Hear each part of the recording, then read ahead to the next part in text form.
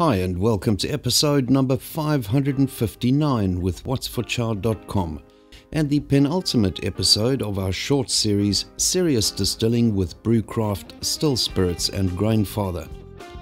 In our previous distilling episode we used the Grainfather to mash a batch of grain to make whiskey. The resulting mash has completed fermenting and it is time to clear the fermentation and distill it using the Grainfather, armed with the alembic dome lid. This is the very same alembic dome we used on the Still Spirits distiller, and it is available as an optional extra from Brewcraft when you purchased your Grainfather. To clear the mash, we are going to use the Still Spirits Turbo Clear 2-part kit.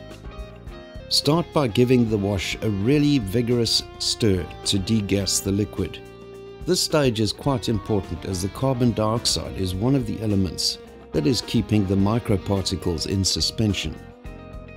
Once you have degassed the liquid, add part A of the kit and stir this in thoroughly. Replace the lid of the bucket and allow this to stand for 60 minutes. After the standing time, sprinkle part B over the surface of the bucket.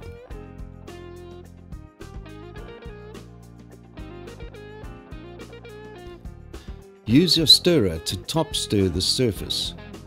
Replace the lid and leave the bucket undisturbed for 24 hours.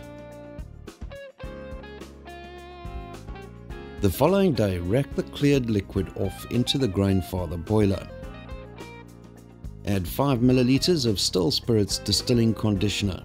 This prevents foaming and improves the quality of the run.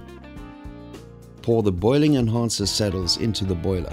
These will give you a nice even boil instead of violent bubbling.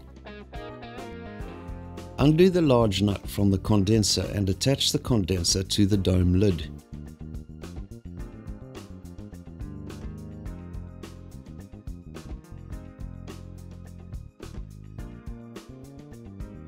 Make sure the silicone seal is in place by crimping it firmly into the surround of the lid.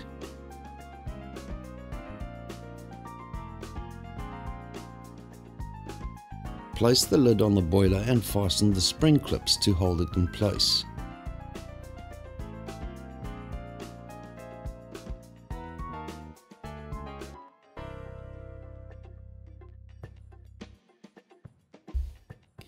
Attach the inlet pipe to the lower connector and the water supply, and the outlet pipe to the upper connector. Drop the probe thermometer into the thermometer housing at the top of the condenser.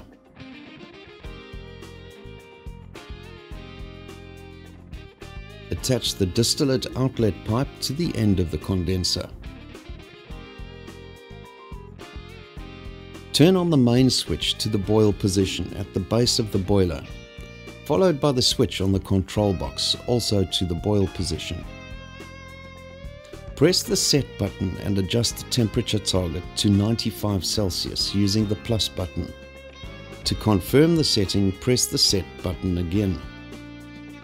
As the temperature reaches around 45 Celsius, the first drips will start emerging from the distillate outlet. Turn on the water flow. As the temperature reaches 60 Celsius, the flow will increase. Collect the first 100 milliliters of distillate. This is made up of methanol and acetone and is discarded. Collect the distillate in batches, measuring the ABV of each batch as you go. This will start out in the high 80s and gradually decrease as the run progresses. When the ABV drops below 40%, it's time to call it a day. The distillate up to this point will be the base for your product. Blend the batches as discussed in our blending episode, and if necessary dilute the resulting blend to 60% ABV. This is the optimum strength for oak aging. Place the distillate in suitable bottles and add a teaspoon of French wine barrel oak chips per litre of distillate.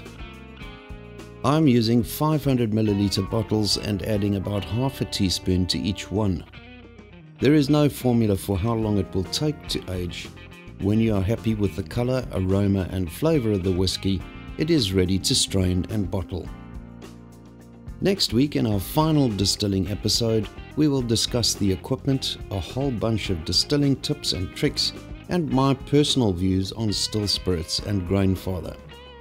Thanks for joining us today. Please subscribe to our channel, give us a thumbs up, and share this with your family and friends. And we'll see you again tomorrow.